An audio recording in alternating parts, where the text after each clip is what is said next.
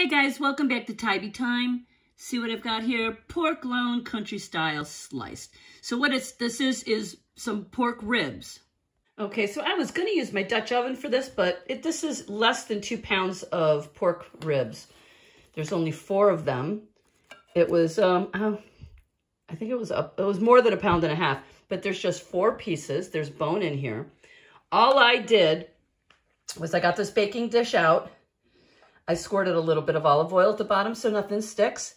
And then I cut up a Spanish onion, just like this one. Cut it up. I didn't dice it. I did it in strips. And I put them all in the bottom of the pan, the bowl. I kosher salt, ground black pepper, and some dried thyme is on all 4 of these. There's no liquid in here other than about a tablespoon of olive oil. And now, I'm just waiting for the oven to come up to temperature. I've preheated it at 350 degrees. And I'm gonna put a cover on it and put it in my oven for at least 2 hours, and then we'll see where we're at. Stay with me. Okay, oven's up to temperature 350 degrees. I'm putting them in for 2 hours.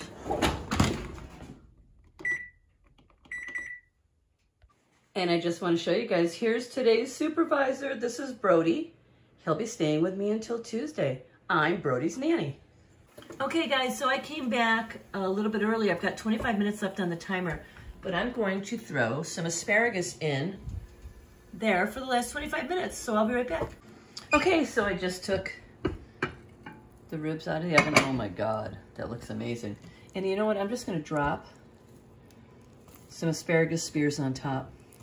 Just willy-nilly. Gonna cover it back up and I'm gonna put it right back in the oven for the last 25 minutes. We'll be back. Okay guys, I just took this out of the oven and look at this. Isn't that beautiful? Okay, so the asparagus is definitely cooked. Like I said, I just had that on top. Okay, this asparagus is beautiful, and the onions. Now these ribs, if you wanted to, you could take them out, put them on a sheet pan. Look at this. Oh my God, look at this. You could put those on a sheet pan and put barbecue sauce on there if you wanted to. And bake them in the oven to make barbecue ribs. But this was never my intention. You could also take the meat. Oh, look how good they look. Look at this. The meat will come right off the bone. See the bone? Look at this. Clean. If you wanted to, you could just take the meat off the bone and put that on a hoagie roll with these onions and make a beautiful pork and onion hoagie sandwich. Doesn't that sound good? Boy, that does sound good to me. But what I'm going to have are these 2 little ribs with asparagus and onion for my dinner. So that's my dinner. And doesn't that look beautiful? So country style pork ribs and asparagus with onion. There's a lot of juice in here. I told you I didn't put any liquid in.